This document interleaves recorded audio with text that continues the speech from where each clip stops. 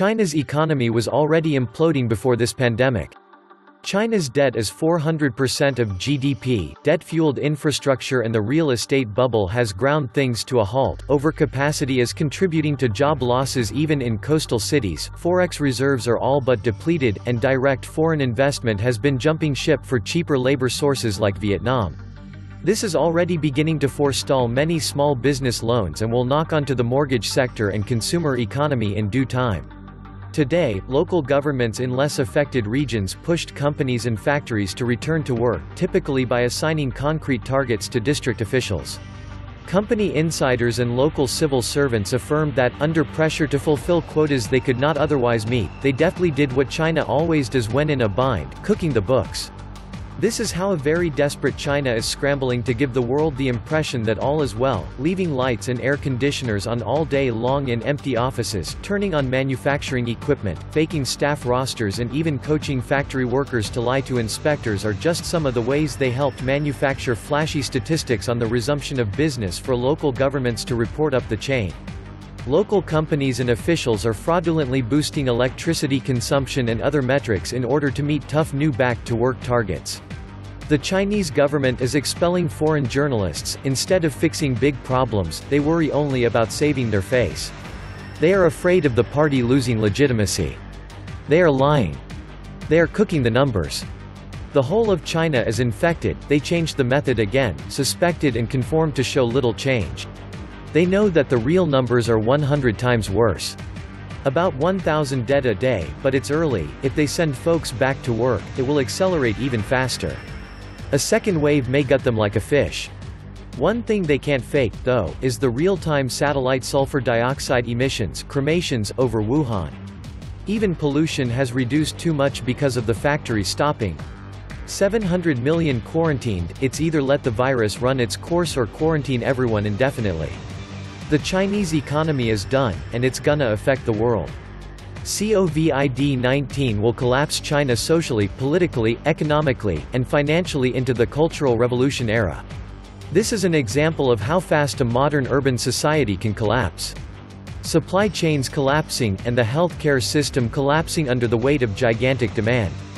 At some point, the survival instinct kicks in, and people start fighting. Welcome back to the Atlantis Report. Please take some time to subscribe to my backup channels.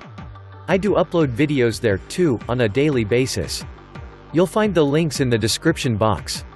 Thank you. Quote, under the firm leadership of Xi Jinping, the epidemic is under control, and the market confidence is steadily recovering. End of quote. With these few accompanying lines, the Chinese National Statistical Office released the worst economic data ever. In February, the country's manufacturing index marks 35.7, which is about 3 percentage points lower than the minimum reached in November 2008, in the midst of a global financial crisis. It does not go better with the service sector, which recorded a plunge of more than 24 points compared to the previous month to settle at 29.6. To be clear, these data take into account new orders, production, employment, deliveries, and stocks linked to the sector, and, in general, it can be said that value lower than 50% indicates a contraction, while a higher value indicates an expansion. Here, up to now, the forecasts of the major economic, financial institutions of the globe predicted that the epidemic in China would have produced a contraction of a few percentage points of the SMEs that would have reflected in 1 or 2 points less on the growth of the GDP of the first quarter 2020. Instead, it turns out that the calculations are all to be redone and strongly downward. Let's put together some indicators. From January 21 to February 9, a large part of the Chinese population was not working.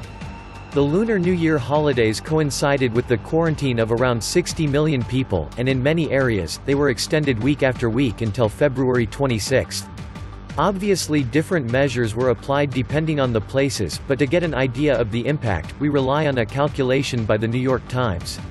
In the middle of the month, due to the epidemic, about 760 million Chinese, or more than half of the most populous country in the world, was subject to some form of limitation of the freedom of movement. Not in the best conditions to encourage economic recovery, therefore. And indeed, a drop of 80% of travel, 50% in the restaurant and retail sector, 75% in real estate compared to 2019. And the industry has not suffered less, on the contrary. Power plants recorded a -50% in the purchase of coal, a sign that the country's energy demand has suffered the same inflection. Pollution, another indirect indicator of industrial production, was 40% lower than a year ago.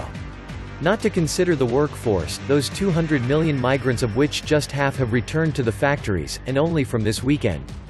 According to the multinational financial ANZ, in February, China worked at 20% of its capacity, so the recovery will be rapid and visible already in March. But there is also another fact to consider. The official data do not, by definition, include all those economic activities that have an annual turnover of fewer than €2.6 million and, according to the Ministry of Industry and Information Technology, have reopened only in 30% of the cases.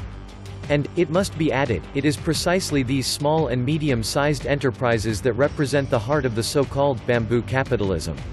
These are 90% of Chinese companies and alone account for 60% of GDP, 70% of the technological innovation sector, and over 80% of urban employment.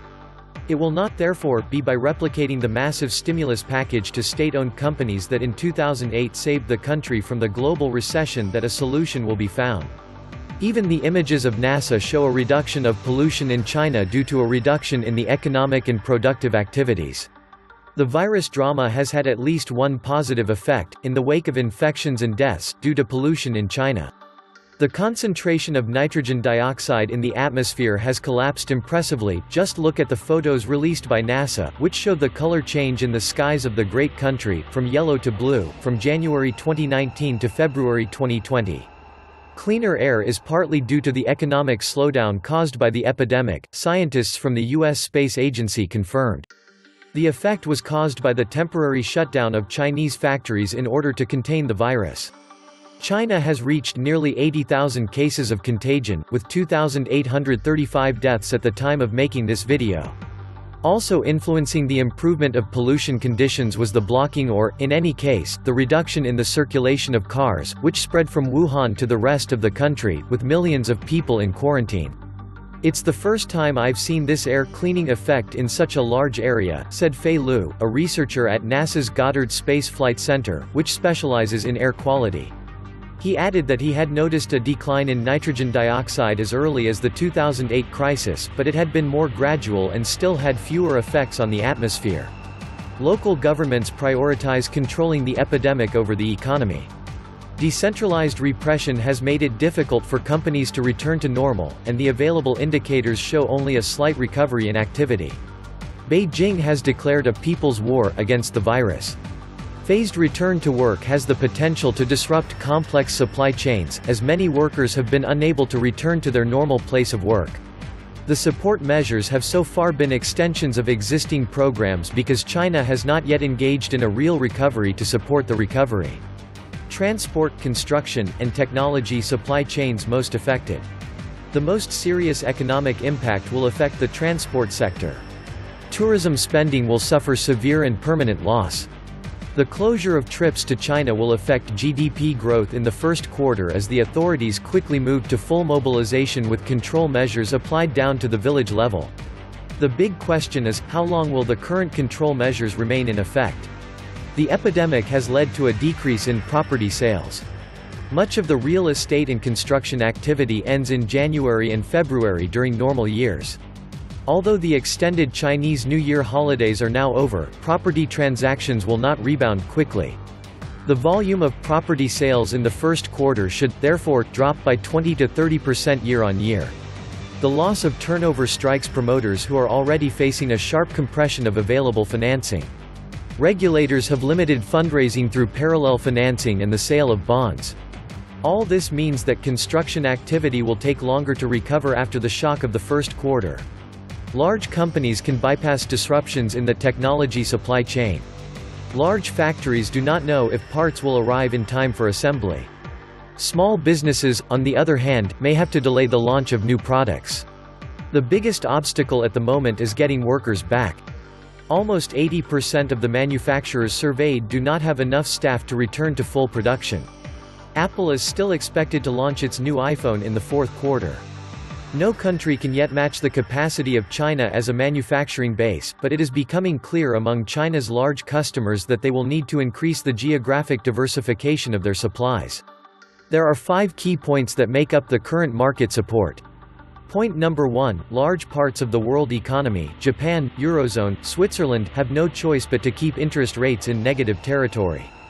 Point number 2, the US dollar is by far the least bad currency of all. Point number 3, with limited growth in emerging markets, global growth will remain poor. Point number 4, without accelerating growth, inflation is hardly a risk for the financial markets. Point number 5, the only sector that still offers attractive growth is technology. 5 long-term risks should worry investors. Regarding macroeconomics, 1. When inflation takes off, interest rates will normalize. 2. The evolution of demography means that too few producers face a lot of consumers. Regarding microeconomics, 3. Energy transitions will not manage to control climate change. For geopolitical evolution, 4. The American-Chinese rivalry will create a bipolar world in permanent conflict. 5. Inequality and disillusionment with regard to democracy will encourage nationalism and socialism. 5 long-term risks shouldn't worry investors. In macroeconomics, 1. Macro policy will be paralyzed during the next recession because the monetary firepower is exhausted. 2. The debt burden will trigger financial crises and crush global growth. In microeconomics, 3. The level of life will stagnate due to low productivity, while robots and artificial intelligence will destroy quality jobs. In geopolitics, 4. The implosion of the European Union or the euro will cause political and economic chaos. 5. China will implode with the collapse of communism. The exposure of the portfolios must be changed gradually. Fragile assets such as certain stocks must be replaced by robust assets such as cash in US dollars and short-term US Treasury bills, as well as anti-fragile assets such as gold, government bonds, and Asia-Pacific bonds. This was the Atlantis Report. Please like, share, subscribe. And please take some time to subscribe to my backup channels. I do upload videos there too on a daily basis. You'll find the links in the description box. Thank you.